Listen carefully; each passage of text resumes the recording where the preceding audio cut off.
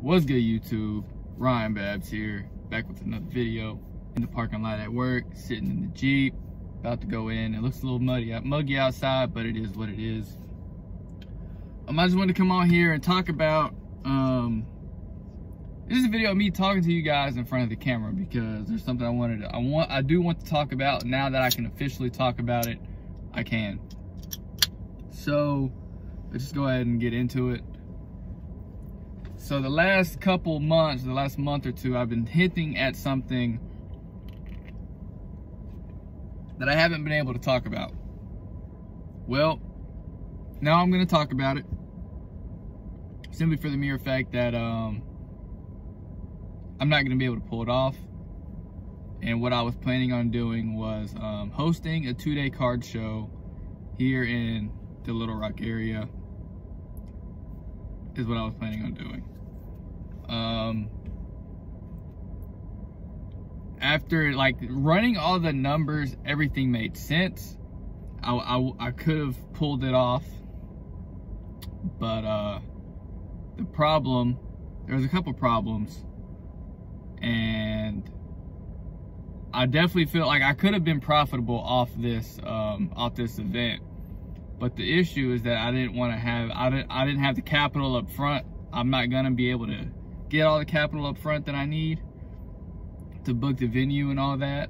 And I didn't want to put myself in a bind trying to pull this off, even though it would have paid off in the end, I think. But so I kind of feel bad about it because I did tell a few people that I was planning this, and I was like leading up to it, that I was gonna do this, and like we got to I always got to the point to where I got to almost sign the contract, and then right when I got the contract, I backed out.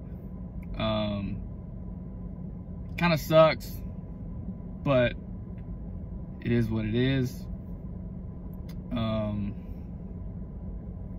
So to people I did tell about it, I apologize. Feel like a failure, feel like I let people down.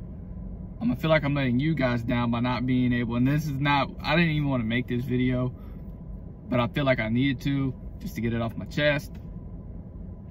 But you know what? We learned a lot. I now know what I have to do in order to do this event on the minimum scale, and I don't think I was going to be able to create my vision with the timeline given. They wanted a tentative agenda 6 months out. We're less than 6 months out because it was going to be the weekend of June 11th and 12th. So I was talking to Chase, I was talking to my guy Shadowless, talking to my guy Brandon. They're like, you know, it's honestly not like, they told me like hey, don't even feel bad about it. It is what it is. You got to do what's best for your business. You got to do what's best for you. 2022, just focus on building up that capital, building up that point to where getting your name out there, building your brand to where you can put on this event. Now could something happen? Yeah, something could happen. I might put it on late 2022. That's one of the things I wanted to do in 2022 was host a card show. I might have to wait to 2023, but it is, well, like I said, but it is what it is. I learned a lot from this, from even planning this. I learned a lot. I learned what it costs to get some people to come out to sign autographs, because that's expensive. I learned that you have to have insurance for an event. That's expensive. Hang on a second. Yeah, I learned that you have to have insurance for an event.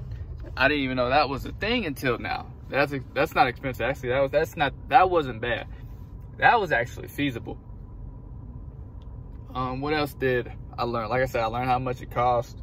I learned how much planning is involved and what all has to be done on that. I really think I could have been successful with it, but I think part of the problem was I couldn't say anything until it was official, and it was all, I had to be hush hush. And had I been able to promote and try to get tables sold, I think it would have been a lot easier to promote. And it is what it is. I just wanted to come on here and get that off my chest. But you know what? I'm excited for 2022. I'm excited to just be able to put it up and just keep it going, keep this thing going. So anyways, guys, I'm gonna get off here, go inside. Thanks for listening. I will see you guys in the next one.